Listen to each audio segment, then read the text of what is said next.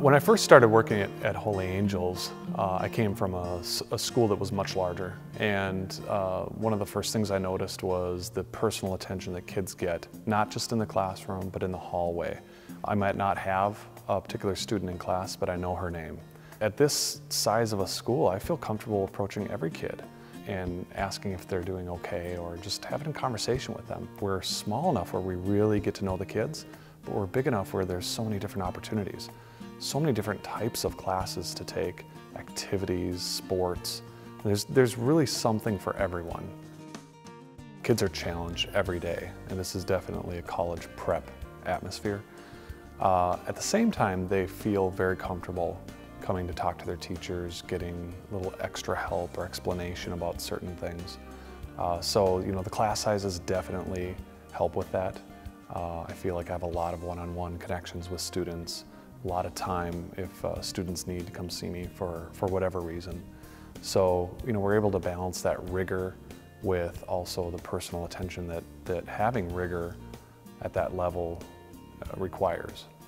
Kids are coming from all over the place. Public school, private school, different levels of rigor. So we meet kids where they're at, freshman level, and then work with them throughout the 4 years that they're here, and definitely get them to a college readiness that we expect all students get to. We can, meet incoming freshmen that might not be performing as well as some other kids, and really get them up to the level that they need to be.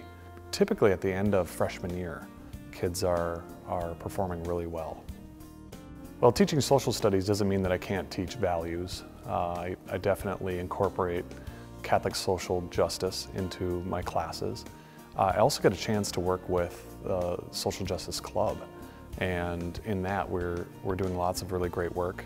The school's definitely service-oriented, and that makes it fun for me to work here, because I could teach a lesson, but if I can also attach it to social teaching, values, morality, who we are as Catholics, and that dovetails really nicely.